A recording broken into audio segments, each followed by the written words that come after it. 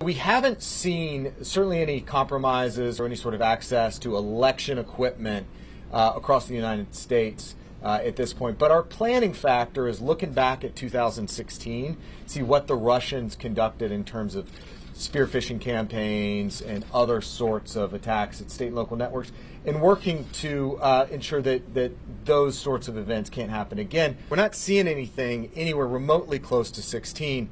When I look back at 16, I think based on the access they had no access to vote tabulation machines, so they couldn't actually technically manipulate the vote.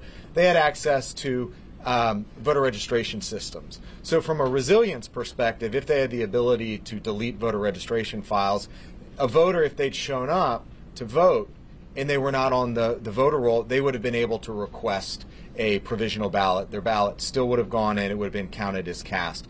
So we're still thinking through that lens of what's the resilience in this system. That's why we are encouraging people to make sure they know what to do on November 6th. So when you think back to 2016 and the intelligence community assessment, there were three buckets of activity. One was this technical hacking of election infrastructure. The second was the hack and leak against political campaigns.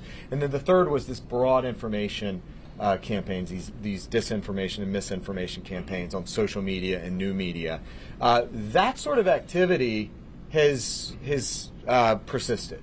We continue to see Russians and increasingly Iranian and other Chinese actors continue to use social media to influence the American public, to sow discord and increase divisiveness. That's something that is probably just a tool of the trade for them right now, so we continue to see that activity. We're not seeing the activity. 2016 had a long lead up of spear phishing campaigns. This goes into that third bucket of social media manipulation, traditional media manipulation. What we're seeing is efforts by the Chinese government to influence the voter, how they perceive policies, and influence the decision-making process so that they have political candidates, whether it's in Congress or elsewhere, that are more favorable to trade policies, things like that.